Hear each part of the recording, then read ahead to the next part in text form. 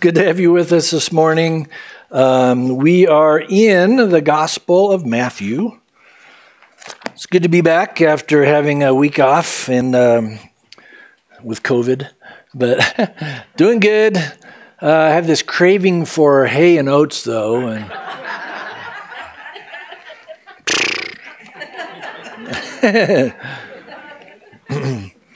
all right, let's open in a word of prayer. Father, we want to thank you again for your goodness, your grace, your mercy, your love for us. We thank you for being with us always, even to the end of the age. And Lord, as we are looking around us, we think we're pretty close to the end of the age. And we thank you that you have equipped us. You've given us your Holy Spirit. You've given us your word. And we want to grow in our faith, our trust in you. And we know that faith comes by hearing, hearing by the word of God. And so may you speak to all of us and give us ears to hear what your Spirit is saying. And it's in Jesus' name we pray. Amen. Amen. So, yeah, Bill says, well, you know, coming off of COVID, I could get you a stool up here and you can sit down because you're going to be up there for a couple hours. And it's like, if Joe Biden can stand for 2 hours, so can I.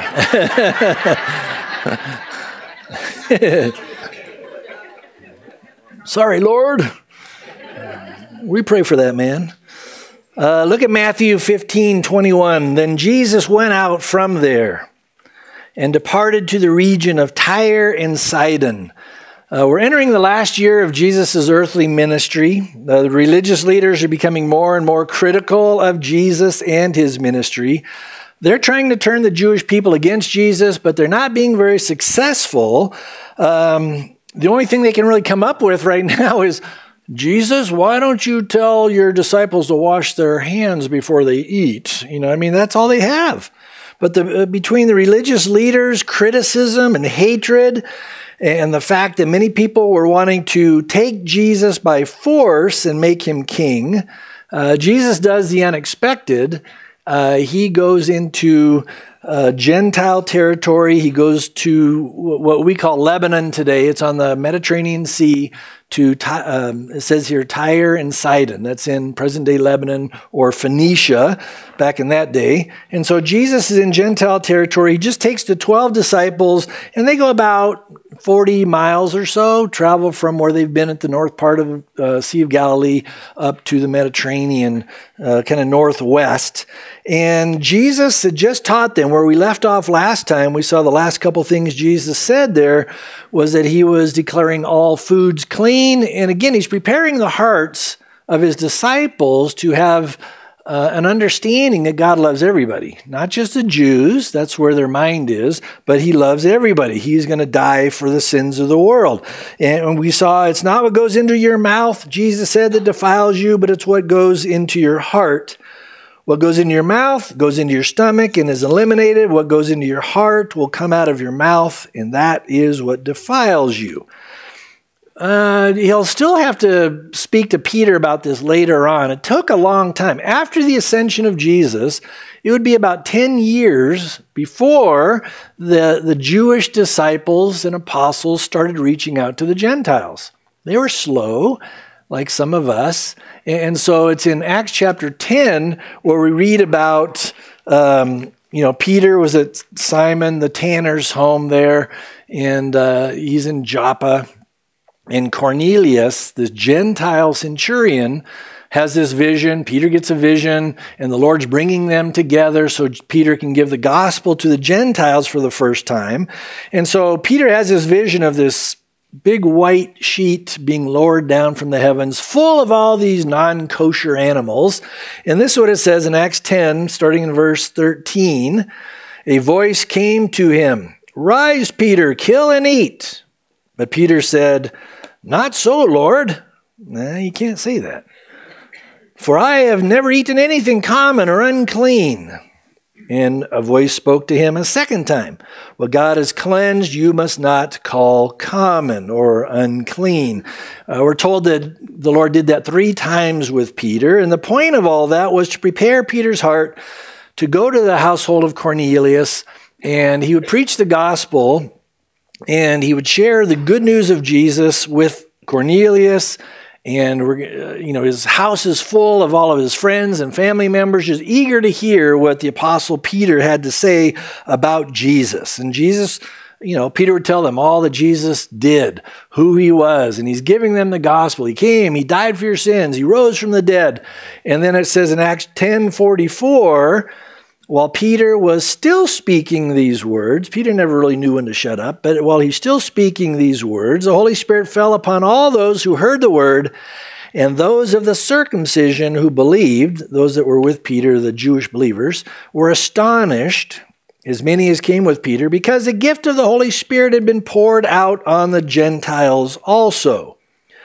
And so Jesus is slowly but deliberately breaking down these barriers between the Jews and the dreaded Gentiles. So by going to Tyre and Sidon, up there in Lebanon, Jesus is going to an area where the king of Tyre was actually very good friends with King David, the king of Tyre. His name was Hiram.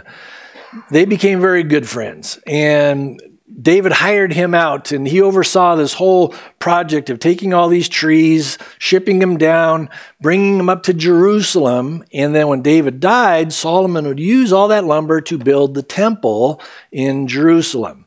And so this is what we read in 1 Kings 5, verse 1. It says, "Now Hiram, king of Tyre, sent his servants to Solomon because he heard that they had anointed him king in place of his father, for Hiram had always loved David." And so they had this very close relationship, and Hiram probably knew all about the covenant that God made with David, where God told David, a king will sit on your throne forever. Well, Solomon was the next in line, and it would go down the line. Then the kings would all die out, but the fulfillment is Jesus Christ. And so this is preparing us for what's going to happen here in a moment. And Jesus is the only one that could fulfill that covenant where he would sit upon the throne of David forever. That gives us a little background into why Jesus goes to this area and the response he gets from this one particular Gentile woman who's in great need. Look at verse 22. So they're in this Gentile region. "And behold, a woman of Canaan," so she's a Canaanite, "came from that region and cried out to him, saying, 'Have mercy on me, O Lord, Son of David. My daughter is severely demon-possessed.'" And so she instantly recognizes that Jesus is the Lord. He is the King of Kings. He's the Son of David, the Messiah.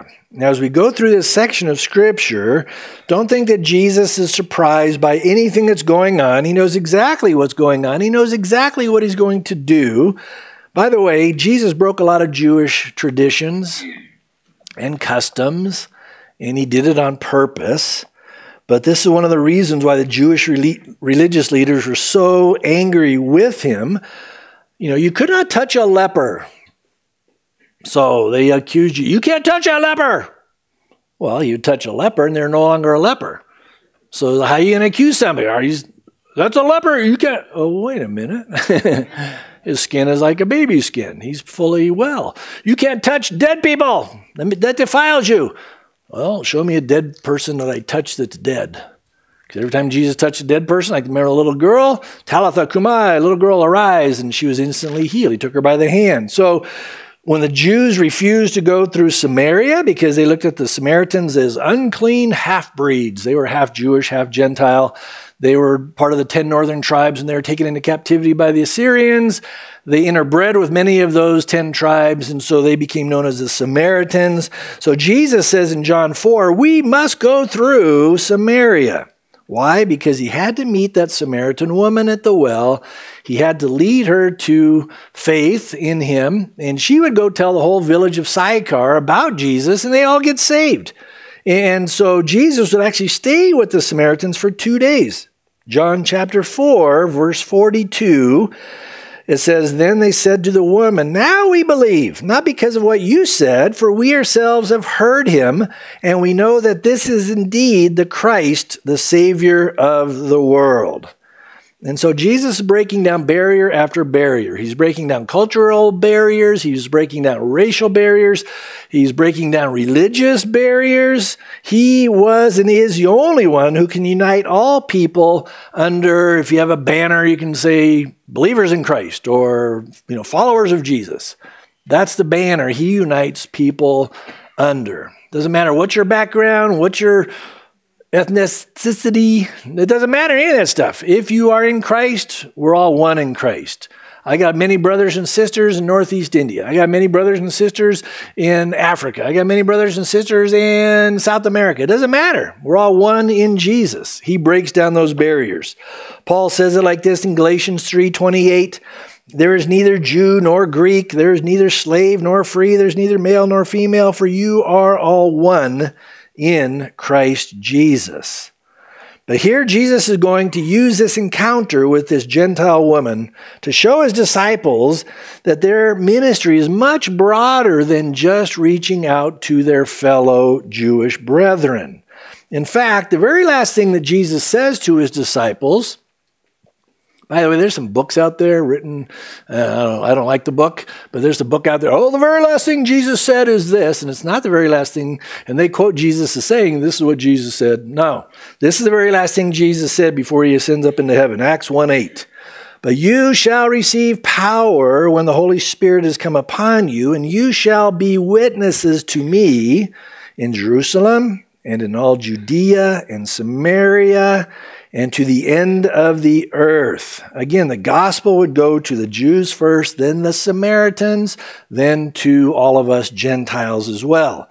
So here in verse 22, we have this Gentile woman crying out to Jesus, have mercy on me, O Lord, Son of David. And why is she in such a desperate state? Because at the end of that verse, she says, my daughter is severely demon-possessed.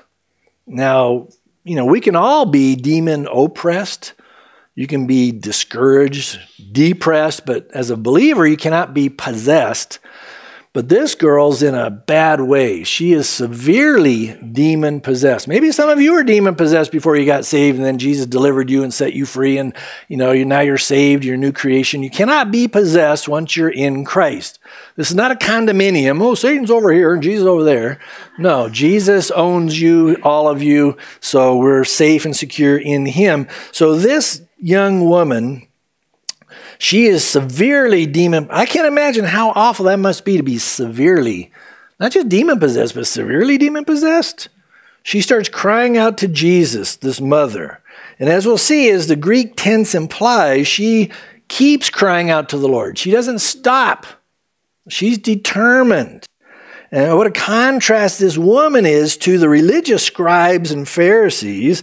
Again, they're mad because Jesus didn't wash their hands before they ate. And she's crying out to him, you're the Lord, you're the Son of David, you're the Messiah, I know who you are.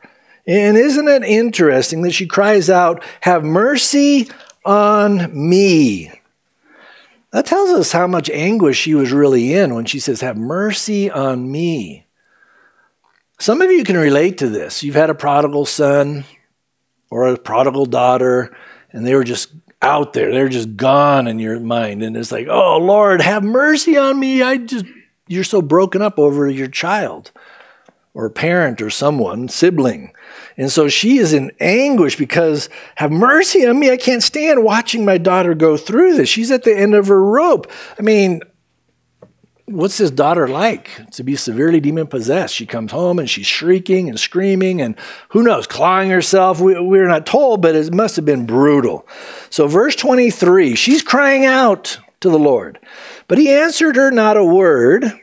And his disciples came and urged him, saying, send her away, for she cries out after us.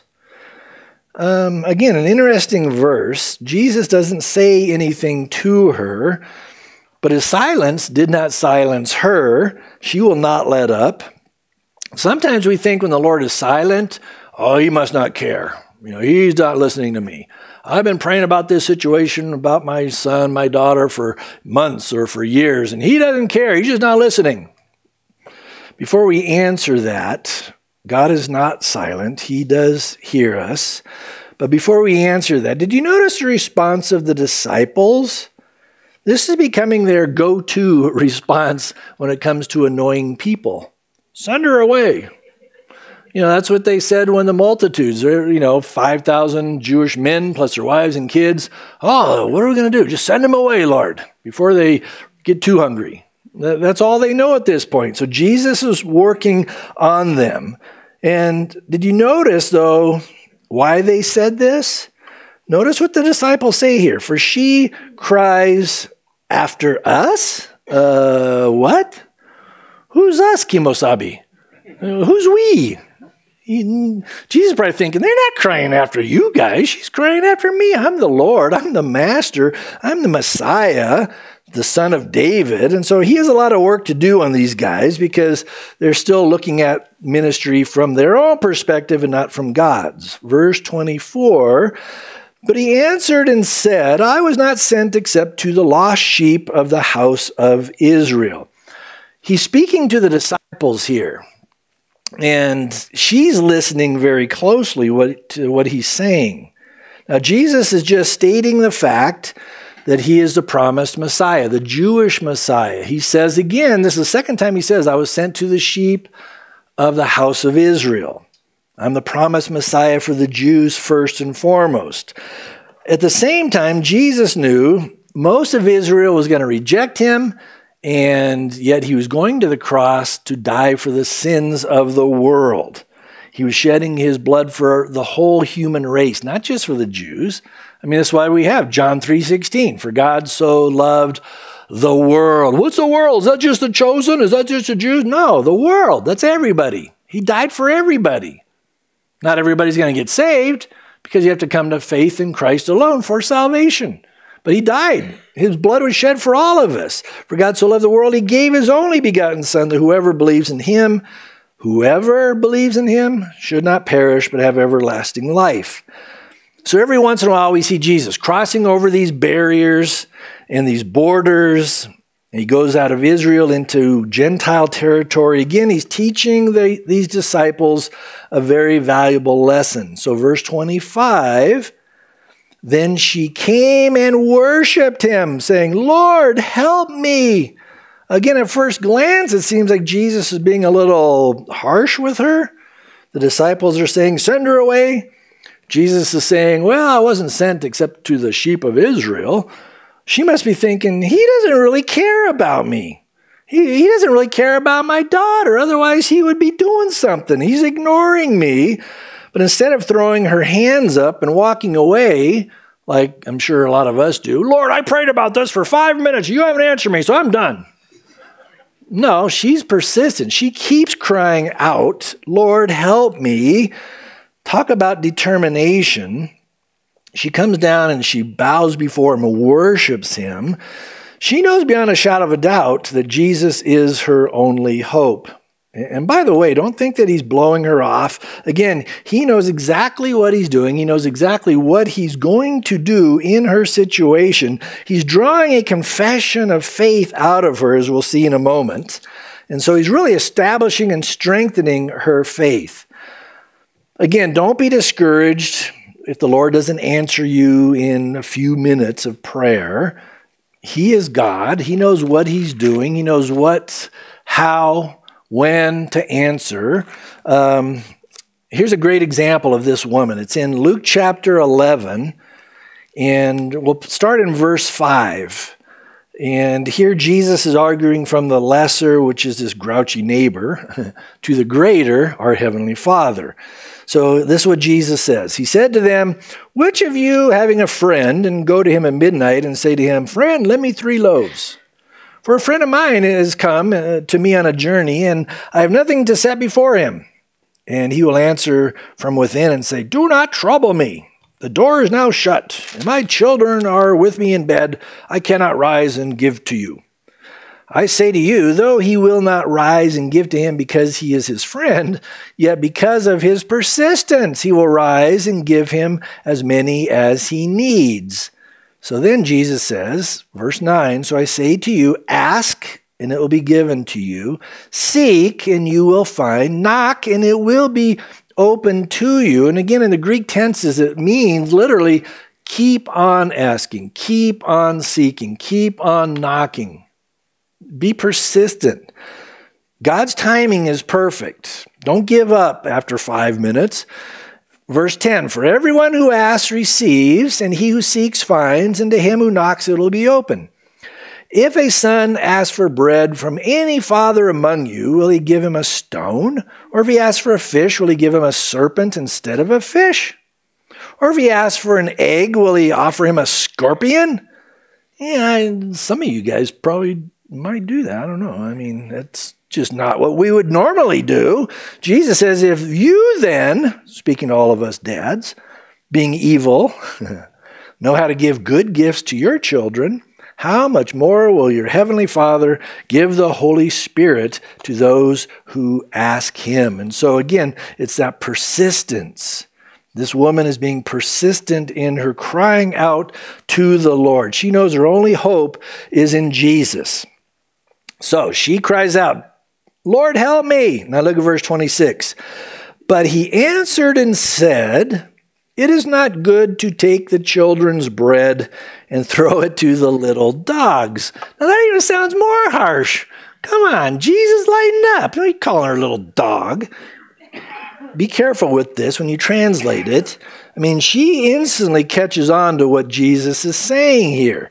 First of all, he's not calling her a dog in the sense of the Pharisees and the Sadducees. They would call Gentiles dogs, which was the word was goyim, which meant a scavenger, disease-ridden dog, like a street dog, just a scavenger out there. You would keep it away from your family. Jesus uses a different word here. It's the word kunarian, and it means a house pet or a puppy. It was common in Israel to use a piece of bread. You know how you've seen pot of stew, and they would have loaves of bread, and that's what they did, during communion and different things. They'd take off a chunk of bread, they'd pass it around, dip it in there, and double dip and triple dip. It's football season. You guys can all double dip your chips this weekend. That's fine. Well, probably not COVID, but they would do that then. They didn't worry about it. So when they would get to the end, they'd have a lot of these loaves of bread. It wasn't just one loaf and they just kind of a little piece here and there. I mean, they were ripping off big chunks and eating it. At the end, when they finished up, if they had an end of a piece of the bread, the husband, he would take it, wipe off his face, do this with his hands, clean his hands with that last piece of bread, and then throw it on the floor for the dogs, the house pet. And they would feed him. That's what he's referring to here. And she instantly catches on to what Jesus is saying. So here's Jesus. He's the bread of life. The religious leaders have basically wiped their hands of Jesus. We don't want anything to do with this guy, tossing him away. And so this woman, she's begging Jesus for just a scrap of bread, basically thinking, well, the Pharisees don't want you, religious leaders don't want, I'll take whatever's left over. Whatever they don't want, Jesus, I know even a crumb is all I need. Again, this desperate lady is catching on to what he is saying. So she quickly responds, verse 27, and she said, yes, Lord, yet even the little dogs, the house pets, eat the crumbs which fall from their master's table. And so she understands, and she's telling Jesus, I understand what you're saying.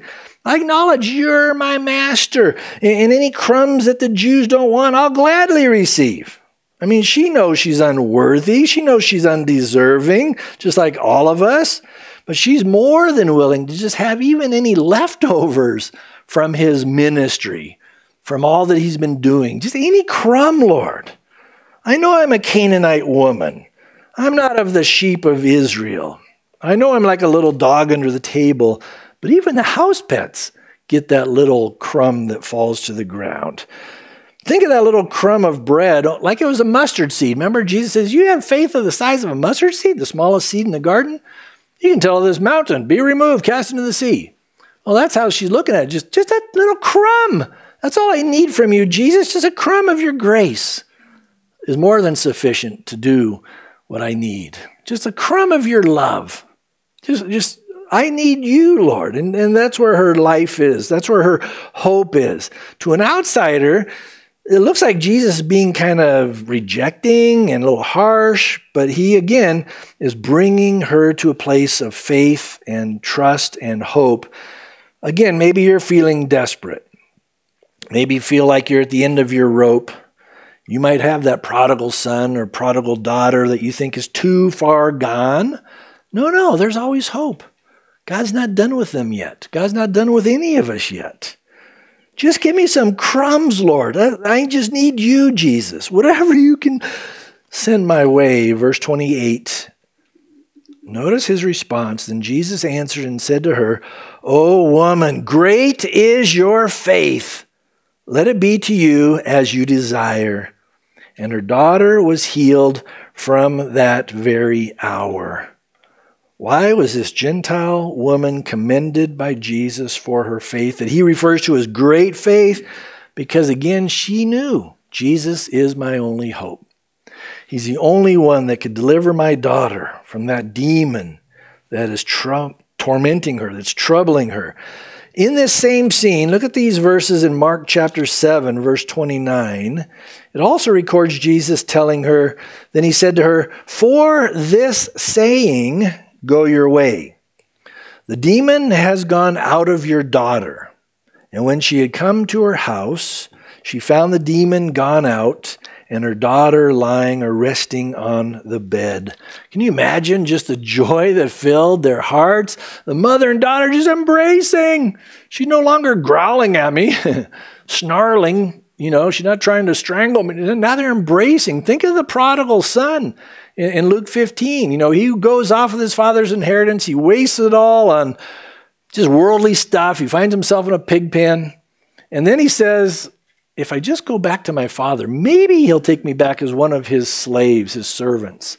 Well, you know the story. The father sees his son coming a long way off. He runs out to his son. He throws his arms around his son. They just embrace. He kisses his son. My son who was lost has been found. He was dead. He's alive. And it was a time of rejoicing. That's the picture of this woman and her daughter. She's just, oh man, what a glorious moment that was. Her daughter's in her right mind. She's back, you might say. Just amazing. So when Jesus told this woman, "For this saying, go your way," what saying is he referring to? Again, that simple belief and trust that Jesus has more than enough crumbs, more than enough grace, mercy, love, compassion, and power to not only meet the needs of the Jewish people, but also to meet the needs of all of us Gentiles, to meet the needs of my daughter who's so desperate, who's so messed up. This is why Jesus tells her, great is your faith. In other words, Jesus just commends her. And she was able to see Jesus for who he truly is. The Lord, the Master, the Savior, the Messiah. And frankly, she had a lot more insight into who Jesus was than most of his disciples at this time. Even the 12. Just get rid of her. Send her away. She's annoying us. She's calling after us. No, she's calling after Jesus. She knew he was her only hope.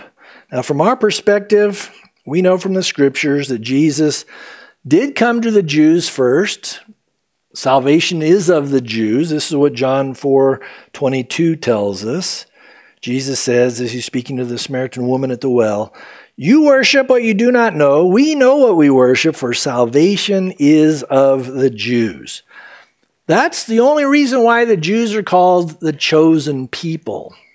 God chose them. When he separated Abram from the Ur of the Chaldeans, he takes him out, and he and Sarai, they become Abraham and Sarah. Through them would come Isaac, the son of promise. Through Isaac would be Jacob, and then through Jacob, the 12 tribes. Through the tribe of Judah would come the promised Messiah. They were chosen to bring the Messiah into the world. And we know that the gospel of Christ needed to start in Jerusalem and then go throughout Judea into Samaria and the rest of the world. Again, Romans 1:16, Paul says, "For I'm not ashamed of the gospel of Christ, for it is the power of God to salvation for everyone who believes, for the Jew first," so Paul acknowledges that, and also for the Greek or the Gentiles. And so even though Jesus came to the house of Israel first, he never intended for the gospel to stay in Israel. The gospel had to go out from Israel to all of us lost, desperate sinners. And he knew that he was the Savior of all people who would believe on him and him alone for salvation. We already saw John 3:16, for God so loved the world. The Apostle John says in 1 John 2, verse 2, and he himself, speaking of Jesus, is a propitiation for our sins. The word propitiation means the satisfaction of God's wrath. So Jesus satisfied the wrath that we deserve. So he's the satisfaction for our sins, and not for ours only, but also for the whole world. And we see the reality of his far-reaching gospel, and we'll get to experience it face to face with the Lord and all of our brothers and sisters in glory when we read this in Revelation chapter 5, verse 9, where it says, they sang a new song, saying, you are worthy to take the scroll and to open its seals, for you were slain and have redeemed us. Who can sing this? Only the bride of Christ. Have redeemed us to God by your blood out of every tribe and tongue and people and nation, and have made us kings and priests to our God, and we shall reign on the earth. And so what a great insight this desperate Canaanite woman had concerning the grace and the compassion and the power of Jesus to deliver, to save, to heal. So after this amazing encounter, Jesus goes back towards the Sea of Galilee. Look at verse 29. Jesus departed from there, skirted the Sea of Galilee, and went up on the mountain and sat down there. So when he leaves, it says he skirted the Sea of Galilee. So from your point, here's the Mediterranean Sea. He's down here. Sea of Galilee's right here. And he skirts it. He goes north around it, and he comes back over here to the east side of the Sea of Galilee. And he sits on a mountain there. It says in Mark chapter 7, verse 31, this is where we're given a little more information as to where Jesus went. It says, again, departing from the region of Tyre and Sidon, he came through the midst of the region of Decapolis to the Sea of Galilee. In other words, that is still Gentile territory. Decapolis, it was 10 cities there. This is where he went when he cast the demon out of Legion. Remember, he had all those demons in him. And what's your name? Legion, for we are many. And then there was 2,000 pigs in a herd there. And so Jesus made the first deviled ham.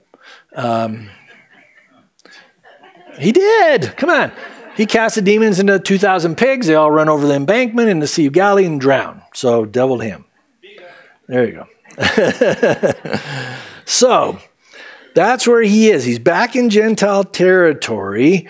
And Jesus is in this region again because he's trying to develop a heart of compassion in his disciples. And he's wanting to develop this heart of compassion in us too, because we like to look at people, oh, that person, they look like they deserve heaven. No. That person, they don't really need Jesus. You know, they're too this or that. And, you know, we can put people in categories. God loves everybody. He died for everybody. It doesn't matter how down and out or discouraged they are. It doesn't matter how wealthy or poor. Jesus died for the sins of the world. So look at verse 30. Then great multitudes came to him, having with them the lame, blind, mute, maimed, and many others, and they laid them down at Jesus' feet, and he healed them. So the multitude marveled when they saw the mute speaking, the maimed made whole, the lame walking, and the blind seeing, and they glorified the God of Israel. So here's all these Gentiles glorifying the God of Israel. Now, a couple of things to take note of here. He's going to be there for 3 days, and as fast as they can bring people and lay them at his feet, he heals them. And this goes on for 3 solid days, just bringing people to him. How did that avalanche of people start coming to him? There's one event that Mark records that started that avalanche flowing and starting this crazy cascade of people coming to him. It's in Mark chapter 7, where Jesus touches this one guy in a very unique way. Look at this, verse 32. Then they brought to him one who was deaf. This is when he first comes back into this region of Decapolis. And they bring to him one who was deaf and had an impediment in his speech. And they begged him to put his hand on him. Just touch him, Lord. We know you can heal him. And he took him aside from the multitude and put his fingers in his ears. I love this. He spat and touched his tongue. Oh! I mean, this is what Jesus does. Literally, he puts his fingers in the guy's ears, sticks it on his tongue. CNN would go ballistic over this today. He can't do that. He's going to spread COVID or something. It's just nuts. He spits on his fingers and he touches the guy's tongue. Then looking up to heaven, he sighed and said, Ephatha, or be opened. Immediately his ears were opened and the impediment of his tongue was loosed and he spoke plainly. Now notice, then he commanded them that they should tell no one. We've seen that before. But the more he commanded them, the more widely they proclaimed it. And so that obviously didn't work, because now this is right after that is when you see this multitude of people. They just keep coming and coming with more sick and more disabled people, and he touches them. He heals them. You can't keep Jesus to yourself when he's radically changed your life, when he's saved you from your sins. He doesn't want us to keep the gospel to ourselves. Oh, good, I'm glad I'm saved. I don't care about the rest of you idiots. You deserve hell. No, he wants us to have that same love and compassion for everybody out there. Sometimes, here's something amazing about Jesus. One thing for certain about Jesus is that you could never be certain how he was going to heal somebody. Sometimes he would just speak the word and they were healed. Sometimes he would just, touch them and they'd be healed. Sometimes people would touch the hem of his garment and they were healed. One of my favorites, though, is kind of like this one where Jesus is at the pool of Siloam. There's a guy that's blind there, and the guy's just wanting to be healed, and all of a sudden you hear Jesus go, and the guy, I'd be like, what's going on here? And Jesus says he makes a little mud ball out of his spit, and he sticks it in the guy's eyes. And then he says, now go wash in the pool. Well, yeah, you just spit in my eye. Yeah, I need to wash this out. But the guy was healed. I mean, there's no rhyme or reason to what Jesus did. He is the Lord. He does what he wants, how he wants, when he wants. But here, look again at the end of verse 31. All that Jesus did caused these Gentiles to glorify the God of Israel. What a contrast to the Jewish leaders. They wanted to kill him. But these Gentiles recognize who he is. Verse 32. Now Jesus called his disciples to himself and said, I have compassion on the multitude. The obvious thing is, do you guys have compassion on the multitude? But Jesus says, I have compassion on the multitude because they have now continued with me 3 days and have nothing to eat, and I do not want to send them away hungry, lest they faint on the way. So again, he has compassion for these lost, desperate people. And it's because they've been with him for 3 days. They have nothing to eat. It's obviously that they've had this spiritual hunger and he's been meeting that. Now they have this physical hunger. And it's almost like he's baiting his disciples here. And I don't want to send them away, unless they just faint on the way. He just kind of leaves it out there for them. And the disciples, I'm sure they're thinking, well, there's nothing we can do for them. And it's crazy. Watch what happens with these guys. You would think by now they would say, well, you know what? Just last chapter, chapter 14, he fed them with a little Lunchable. What is he going to do here? I don't know. Maybe we just need to get rid of these people again. No, look at verse 33. Then his disciples said to him, where can we get enough bread in the wilderness to fill such great multitude? It's like you would think it would hit him. It's like just in chapter 14. He healed 5,000 men, plus their wives, their kids, 15 to 20,000 people. What an amazing miracle. Did they forget that already? No. So what's going on in their minds? It's their prejudice. They're thinking, he won't do this for Gentiles. He only did that for the Jews. he doesn't love these guys like he loves our people. And so that's still in their minds. He's like, he won't never do this for these Gentiles. Again, he was wanting them to know that he's the Messiah, he's the Savior for everybody, not just the Jewish people. So look at verse 34. Jesus said to them, how many loaves do you have? And they said, 7, and a few little fish. So he commanded the multitude to sit down on the ground, and he took the 7 loaves and the fish and gave thanks, broke them and gave them to his disciples, and the disciples gave to the multitude. So this is like deja vu all over again. So they all ate and were filled, and they took up 7 large baskets full of the fragments that were left.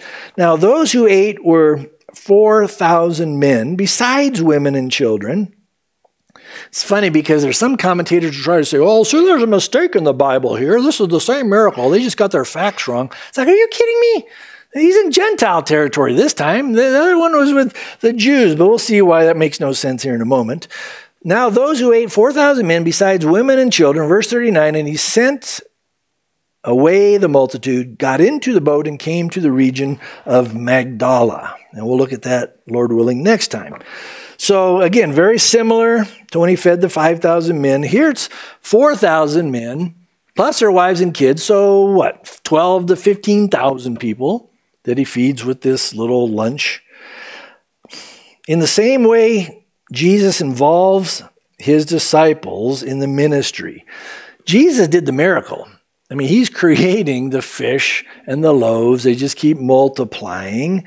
Yet he uses the disciples to distribute the food to the masses of people. In the same way, God has given us his word. He created it, Genesis to Revelation, period, the word of God.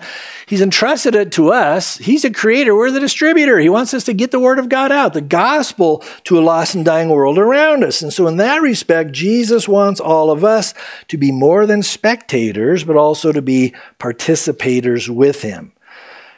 Jesus could have used an angel just to fly around the heavens and tell everybody about the gospel of Christ. And he will. It's in Revelation 4:14, verse 6. That's where he sends an angel with the everlasting gospel to preach every tribe, tongue, nation, and people in the world during the Great Tribulation. But for now, he wants to use us. Another similarity is that all the people ate and were filled, and it's the same Greek word, means they were stuffed. They were gorged. They were full to the max with bread and fish. One of the differences here that we know this is not the same as in chapter 14 is the word basket. There's 2 different Greek words for basket. The one used for the Jews referred to a basket that was big, but it had a narrow top and they had a lid on it. And so that's when they took those to the Jewish people and they came back with 12 basketfuls. This is a different word for basket, and it means like a hamper. It's like a big wide opening. Exact same word is used of basket. Remember when they lowered the Apostle Paul from a wall in Damascus in a basket? That's the same basket. So it's a big hamper, big enough for you to sit in. So they take these baskets, large baskets, out to the people. But this time the disciples gather up 7 baskets full of leftovers. I don't know why it's 7. I mean, the number 7 in the scriptures often refers to completeness, perfection. There's 7 colors in a rainbow. There's 7 notes in a musical scale. There's 7 days of the week. In the book of Revelation, the number 7 is used 54 times. You know, the 7 churches of Revelation, the 7 seal judgments, 7 trumpet judgments, 7 bowl. I mean, there's 54 times. So it means complete. God is in complete control during that time as well. Anyway, be that as it may, what I love about these 2 scenes with the Jews being fed and here the Gentiles being fed, in a lot of ways, this is a foreshadowing of what we're going to experience in the near future when the groom comes for his bride, and then we get to experience the marriage supper of the Lamb. The marriage feast of the Lamb. You can read about it in Revelation 19, the first half there. It's going to be awesome. Think of this as I close. God loves you. Jesus loves you. This blows me away. Jesus, because we're always saying, I can't wait to go home and be with Jesus. I'm so excited. We're getting out of here soon. Praise the Lord. You know what Jesus is thinking? This is what he's thinking, because it tells us. I can't wait for them to be up here, Lord, or Father. I can't wait for them to be here with us, to see us in glory. That's his attitude right now. How do I know that? Remember the prayer in John 17, the real Lord's Prayer, when Jesus is praying on behalf of the 12, and then he's praying for the whole church, the believers that are going to come. This is what he says to all of those who are going to come. John 17, verse 24. This blows me away. Jesus says, Father, I desire that they, speaking of all believers, that they also, whom you gave me, may be with me where I am. Where is he? In glory. That they may behold my glory which you have given me. For you loved me before the foundation of the world. So Jesus longs for that day. Even more so than we long to be with him, he longs for us to be with him in glory. Amazing. So think about that. Think about these things when you're with unbelievers. Think about that fact that he loves them just as much as he loves you. He died for them just as much as he died for you. He shed his blood. It's the only acceptable, sufficient payment to cleanse all people of every sin that they've ever committed. What a good Father, what a gracious Lord and Savior we have. Let's pray. Father, we are so grateful for your amazing plan of salvation, that you would send your only begotten Son into this sinful world, where there is none righteous, no, not one. We've all sinned and fall short of the glory of God. And the wages of sin is death. That's what we deserve. But the free gift of God is eternal life in Jesus Christ our Lord. And we thank you, Jesus, for paying that price in full. Your perfect, spotless blood. Thank you, Lord, for just the crumbs that have fallen from the table that we have scarfed down, and we've experienced your grace, your goodness, your love, your compassion. Lord, I know for myself, and I'm sure for a lot of us here, that we've only experienced the tip of the proverbial iceberg when it comes to knowing how good you are, how loving, how gracious you are. But we thank you, Lord, for what you have revealed to us in your word, that you do love us, that you're waiting to come through that open door in heaven, and you're going to descend from heaven with a shout, with the voice of the archangel and the trumpet of God, and then the dead in Christ will rise first, and then we who are alive and remain will be caught up together with them in the clouds to meet you, Lord, in the air, and thus we shall always be with you. Father, stir our hearts up in these last days in which we live. And we know a lot of people for many years have been saying we're in the last days, and yes, we are. But I think we're in the last minute of the last hour of the last days. And so, Lord, prepare our hearts. We want to stand before you in joy, just worshiping you and giving you all the praise and glory. And Lord, may that even start now in many of our lives, that we would just put our focus on you and set our minds on things above where you're seated, and that we would just marvel at your goodness and grace. Thank you, Lord, for saving us, and it's in Jesus' name we pray. Amen.